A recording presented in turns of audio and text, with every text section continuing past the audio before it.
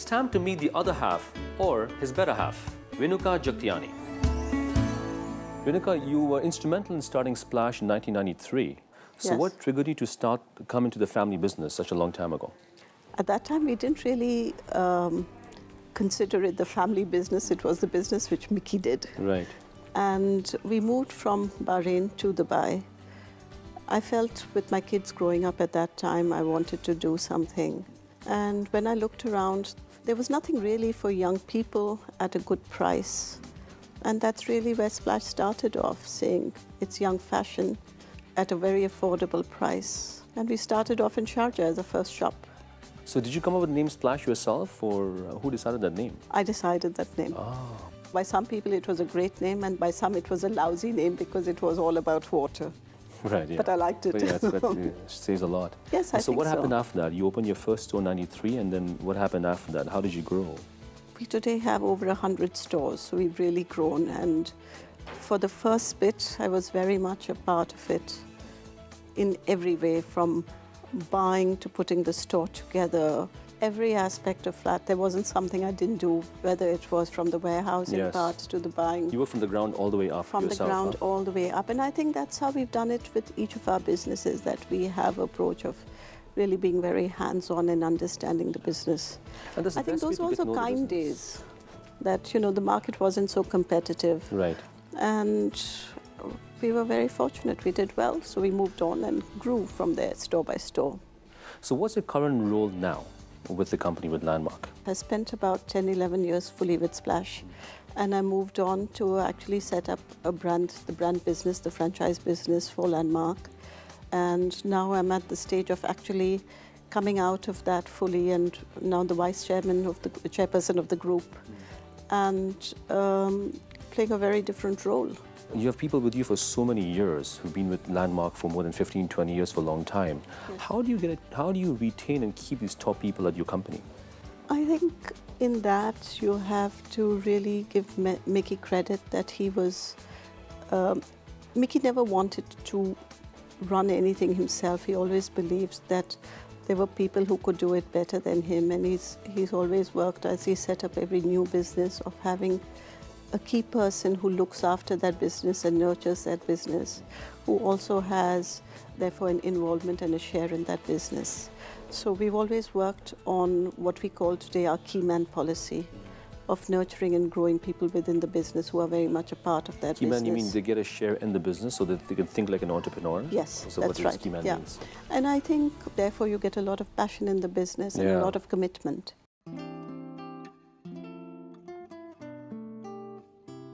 And it's amply obvious that Mickey has been hugely successful with his strategy. I was the first one who came out as a partner with Mickey. He gave me an opportunity. He said, okay, let's open a new business where you will be a shareholder and run this independent business. And that's how the Shoe Mart started. And from one store, also Shoe Mart today has more than 100 stores in the GCC. That was his vision, that he wanted to see his people moving forward, become an entrepreneur by itself. Now, what's the next big thing for you now that you're expanding your business so much? When I look back at life, I never thought I'd do so much. The amount I do today, I'm sure that I will just continue to do more. And I'm not one who sits and says, okay, so do I really have to plan? I plan, but I really believe that challenges and opportunities, when you're very open to them, are there and they come your way. I'm sure you may have been through a couple of setbacks in your past where you learned something from it. Yes. Would you like to just share with us some setbacks you may have been through and what you learned from it? I've used every setback to kind of say a setback is actually to propel forward. And if I really had to look at one setback as such, there was a time where I did go through an illness. And I looked at it, and it actually taught me how to delegate. It taught me how to actually ensure that I had people in the business, that if I wasn't there, the business was not going to suffer.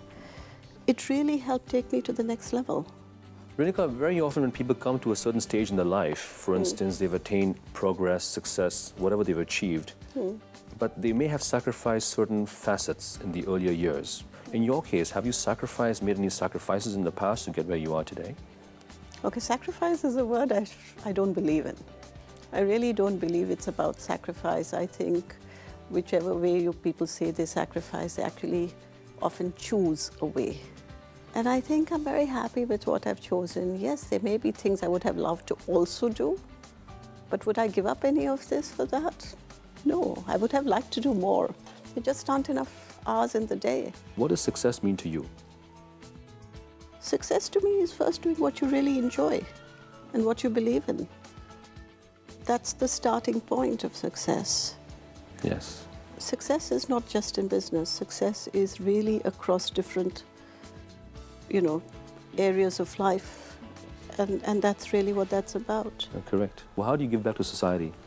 The two initiatives, which I think one, the Beat Diabetes initiative we started was my initiative. And it's really been quite amazing how, the first year we did one city, and then we've done 7 cities in the second year with so many people and, creating so much awareness. Amazing. I believe UAE is very highly susceptible to diabetes too. Yes, it's one of the highest in the world, isn't it? So is the GCC. I mean, all of the GCC and India. And that's where we have our businesses. So it was the right one to focus on and build awareness for. Our other initiative is in India, where we're setting up in Bangalore a center for training for retail. Right. And starting off with that as building a hub and spoke model for getting people's, school leavers ready for retail and employment. So hopefully that shall kick off very soon. Mickey's ambition is to educate and put 5 million people into jobs. 5 million people. 5 million people is what he would Great like ambition to have. To kind of educate and give skills to actually find a job in retail or the services industry. Both Renuka and Mickey are my heroes in more than one way, and I owe a lot of whatever I am today to both of them. Mickey was always the founder of the vision, and Renuka was always the controller of the vision. And I think so when I look back at my life and I try to see what I have done for the people working in Splash, I probably give the entire credit to both of them. When I was young, I didn't want to get married because I said I'll go back to India, try and do some social work for the country. I ventured into it. I said, okay, let's see what this is about. But I never planned to be in business, but then I never planned to learn German or teach German, so maybe I stumble well into things.